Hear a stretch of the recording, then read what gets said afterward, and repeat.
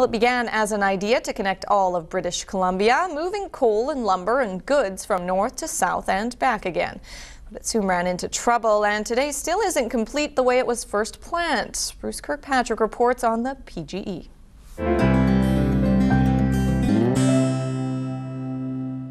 Soon after the turn of the century, the Conservative government of BC Premier Richard McBride saw railways as a key to developing British Columbia. On February 27, 1912, the Pacific Great Eastern Railway was born, incorporated as a company.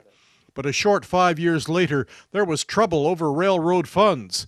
The railway was plagued by competition from steamships, the war, and high construction costs. The accusation from the Liberals was that funds were going to the Conservative Party from the construction contracts, and a legislative committee looked into that matter in 1917. It also was one of the factors that led to Richard McBride's defeat.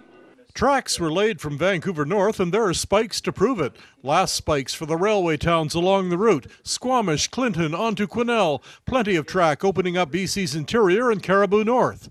When the PGE reached Chetwynd, the town was called Little Prairie. But the former Minister of Railways was Ralph Chetwynd. So Little Prairie became Chetwynd in honor of Ralph Chetwynd's passing. BC Premier W.A.C. Bennett had the same vision as his predecessor Richard McBride, and Bennett was a driving force in moving trains north of Quesnel, calling for links to the Yukon and Alaska. There was an extensive survey of forestry along the line in 1923 where they first took inventory of the resources. It brought the cattle from Williams Lake, which celebrated with a rodeo when the railway first arrived.